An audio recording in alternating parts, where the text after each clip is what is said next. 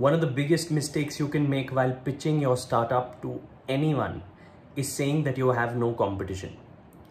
You'd have heard of cheeky LinkedIn posts and tweets saying that the competition for Maruti Suzuki is not Honda, but it's Uber. And the competition for Netflix is not Prime, but it's Sleep. While of course all of this may be true at some degree, you really don't need to make those kind of connections. Quite honestly, your idea in all probability is not so unique that no one in the world has started working on it already. There's a possibility that someone may not have set up a website yet, but definitely someone could be doing it in the offline mode if you're doing it in the online mode. So please do your research and find out at least 4 top competitors and their data. Why? Because you need to build a competitors and a competition slide in your pitch deck. Now, how do you go about structuring that slide? Remember, it has to be made in the form of a table, a grid, and nothing else. Don't go by XY axes and trying and plotting them on price and benefits and whatnot. None of that works. Make a table and a grid format. Columns are attributed to your competitors. So the first column will be your product and your startup.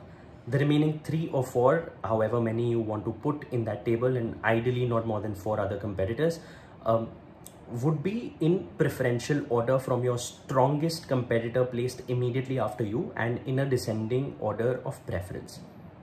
Now coming to the rows define not the features of your product but the benefits. Now if we were to take the Netflix and Sleep analogy, you know there's no way you can argue with the benefits of sleep really. But look at benefits and not features, because there's a possibility that everyone in this current competitor landscape may be possibly looking at pivoting to different features at different stages during their journeys. Benefits relating to how fast your product is, the distribution channel, the pricing. Look at metrics and benefits which are quantifiable. Stay away from only qualitative features or benefits to mention. So you should definitely have some kind of data to show a comparison why you're saying quantifiably your benefits are better than that of the competition. Now your column would essentially have all benefits mentioned and quantified because those are your benefits and that's how you start. In order of preference of the benefits, so your highest value proposition is in the top row, and then again you go in a descending order in order of preference. Please do not put crosses or not applicable in cells where you think certain benefits do not apply to your competitors. Leave them blank.